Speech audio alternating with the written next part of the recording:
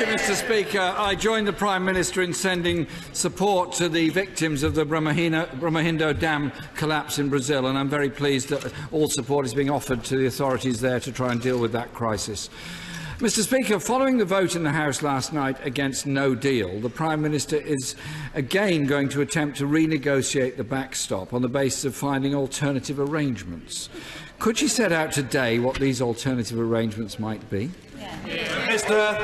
Well, absolutely. Last night the House set a clear direction on the way that the House could agree a deal, and that is about dealing, as the Right Honourable Gentleman says, with the issue of the backstop. As I said yesterday, there are a number of proposals for how that could be done. We're engaging positively with proposals that have been put forward by my right honourable friend, the member for Loughborough, and my honourable friends, the members for North West Hampshire, Wickham and North East Somerset. Others, including my honourable friend, the member for Altrincham and Sale West, have put forward other proposals, such as a unilateral exit mechanism. And I'm just telling the Shadow Foreign Secretary. She listens.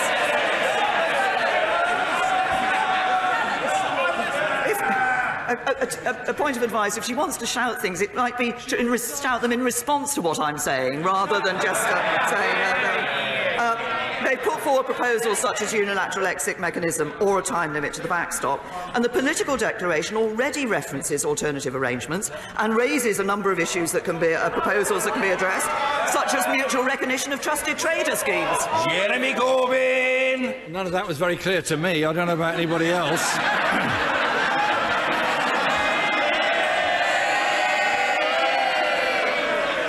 But it would have been nice, Mr. Speaker, it would have been really nice if the Prime Minister had acknowledged that she did whip her MPs to try and support no deal and was defeated on that. And, Mr. Speaker, the EU said at the weekend they're willing to renegotiate if the government's red lines could change. Could the Prime Minister today set out which of her red lines are going to change?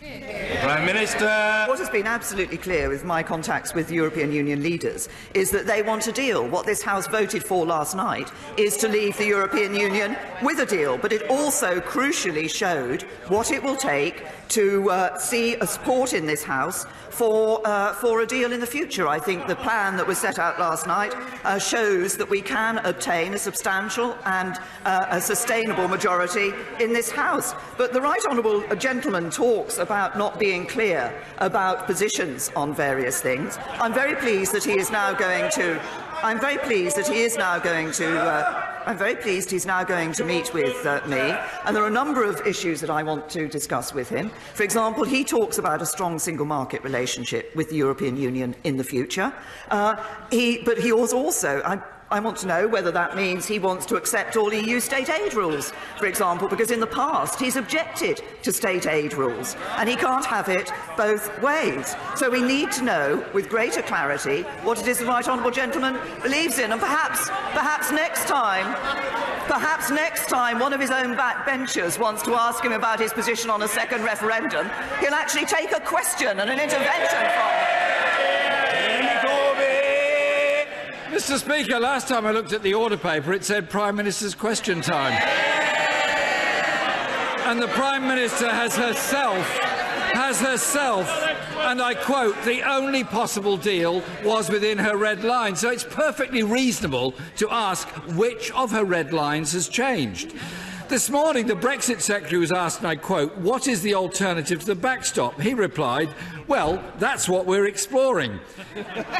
Can the Prime Minister tell us which options are being explored? I listed them in answer to one of the earlier questions the Right Honourable Gentleman gave to me. Perhaps also, if he listens to the answers to the questions, he wouldn't have to repeat the question. Jeremy Corbyn. Looking forward to meeting the Prime Minister later on today. Because I want to put forward Labour's alternatives, which could command a majority in this House, and are about protecting jobs and the people's living standards across this country. Mr. Speaker, this morning the Brexit Minister said that alternative arrangements means looking at technology. very interesting question. So can the Prime Minister be very clear what technological advances is she expecting to be made in the next 58 days? Prime Minister. Can I say to the right honourable gentleman, it would be helpful. It would be helpful. I want to hear about these matters. The Prime Minister. The right honourable gentleman, I have pointed out that there are a number of options that people are putting forward that we are working with them on and working positively with them on. I've already referenced a number of things that are in the political declaration on alternative arrangements that do set out various aspects that could be looked at. I referenced one of them in my answer to his question earlier. But what I would also say to the right honourable gentleman is that last night the House did vote to reject no deal, but it also voted to do what the European Union has consistently asked this House to do since it rejected the withdrawal agreement, which was to say what it was that the UK wanted to see changed. Last night, a majority in this House voted to maintain the commitment to no hard border between Northern Ireland and Ireland, to leave the European Union with a deal, and to set out to the European Union what it will take to ensure that this House can support a deal. That is a change to the backstop. That is what I will be taking back to the European Union. That is what we will be doing to ensure that we can avoid no deal. He stands up regularly and says he doesn't want no deal. I'm working to ensure we get a deal. He has opposed every move by this government to get a deal. He's the one who's risking no deal. Jeremy Corbyn. Mr. Speaker, I would be grateful if the Prime Minister would actually acknowledge that the House has voted to take no deal off the table. And can she assure the House that if she is unable to secure any legal changes to the backstop, that she would work to find a solution based on a comprehensive customs union, a strong single market deal and the guaranteeing of rights and protections, rather than go back to the alternative that she's been threatening everybody with for months and months, which was to crash out without any deal whatsoever? Prime Minister. Last night the House did vote to reject no deal, but that cannot be the end of the story. The only way, the right honourable gentleman says, of course not. I think that's the first time he's actually accepted that you can't just vote to reject no deal. You have to vote for a deal. Otherwise, you leave with no deal. So far, he has opposed everything this government has put forward in relation to a deal. And he said previously he will reject any deal that the government puts on the table. Will he now? He says it's Prime Minister's questions, but people want to know his position as well. Will he ensure that if this government comes back with a revised deal that ensures we don't leave with no deal, he will actually support it? It really is time, Mr. Speaker, that the Prime Minister acknowledge she's got to move on from the red lines she's put down in the first place. And she doesn't acknowledge that in answers to my questions or indeed anybody else's. Mr. Speaker, our responsibility is to bring people together. Whether they vote...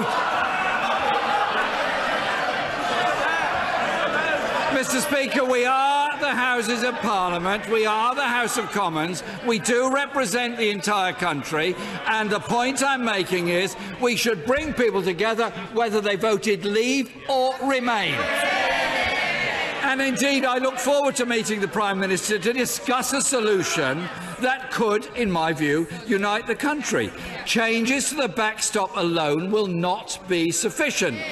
Businesses and trade unions are very clear that any solution must involve a customs union and the strongest possible deal with a single market to avoid the damage of no deal. The Prime Minister may have possibly temporarily united her party, but is she willing, Mr. Speaker, Order, Mr. Ellis. You were at one time a barrister of one rank or another in the courts. There is no way that you would have been allowed to shout from a sedentary position in that way, and the judge would have ruled you out of order. I don't know whether that's why you stopped practising law and came into Parliament. Behave yourself, young man. You can do so much better when you try. Jeremy Corbyn. Speaker, as I was saying before, I was so rudely interrupted.